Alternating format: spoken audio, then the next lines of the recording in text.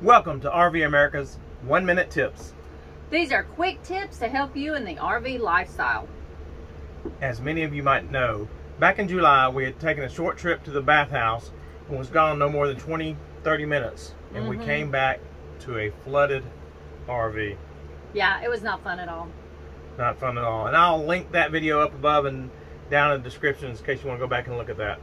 And we want to share with you today something super simple that the RV technician told us to prevent this from ever happening again. Let's get to that tip.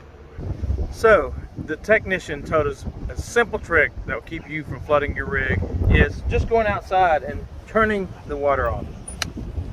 That's not hard, is it? Or we've got quick connect, disconnect, we got shut-off valves that you could use. Something to just turn your water off quick and fast and then turn it back on when you get it back.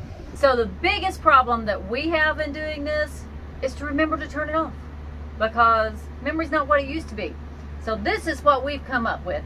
Being high-tech and all the way we are, we have got this little yellow post-it note that we wrote with a Sharpie pen, sticks right here to the door, and it just reminds us to turn the water off every time we leave the rig.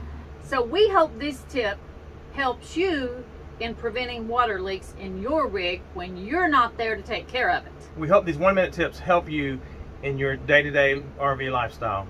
Until next time, God bless and many safe travels. And go RV America!